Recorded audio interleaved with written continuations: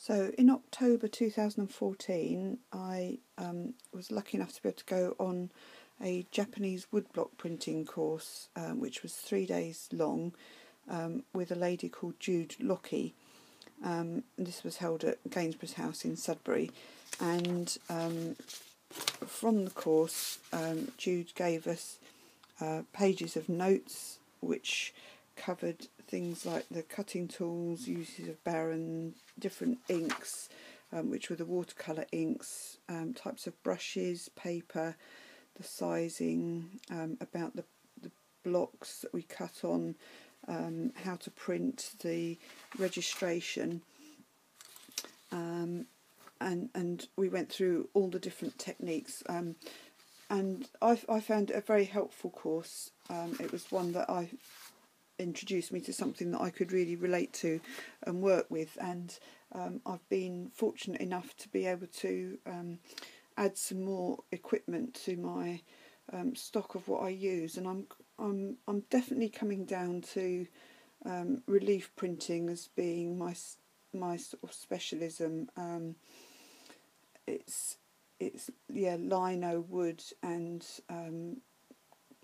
collage, and I get as much pleasure out of the technique of printing as I do out of designing and cutting the block. So it seems to be what suits my character. So I went to Intaglio down in London, which was what a sweetie shop, a real treat to go there.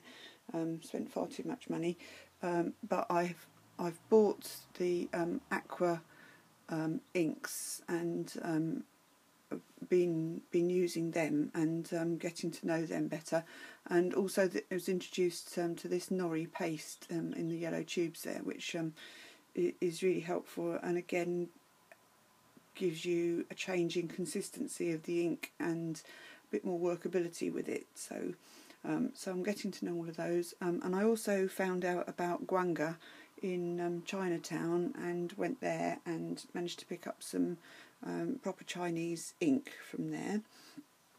I bought myself a set of tools, not top of the range, I couldn't afford those, but one of the girls on the course was using these and getting on really well with them, so for the moment they will do me. I bought some different types of brushes, so these are for applying the ink to the plate, and you tend to keep one brush for each colour, and then these little stiff brushes are for once you've done the plate, you just brush it off and get the ink back so that it's damp, but it's there's no stray excess fluid on it or anything.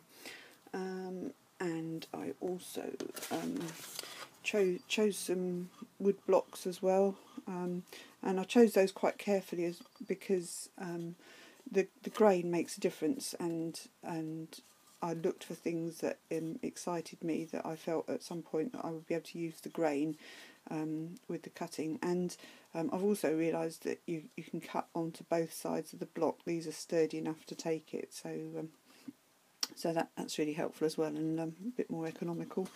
And I bought some Hosho paper, which came from Intaglio, and from Guanga I bought a roll of moon paper, which I'm also getting to know, and is being good to use. One of the techniques I learnt on the course again was to use a sort of hard crayon. So when you start cutting your block, you can do what is in effect a brass rubbing of it, to see how it's coming. So this was the first one, the second one, the third one, and that was my final print. And I also made notes in my sketchbook as we went through the course. Well, I made notes on top of Jude's things that she gave us, but it was also useful to write down things in my sketchbook as we went. So just little notes there, things that helped me on the way, and things that are good just to remember and to remind me of. Also during that course as well, it was trying out different types of barren, and I've got another video about those.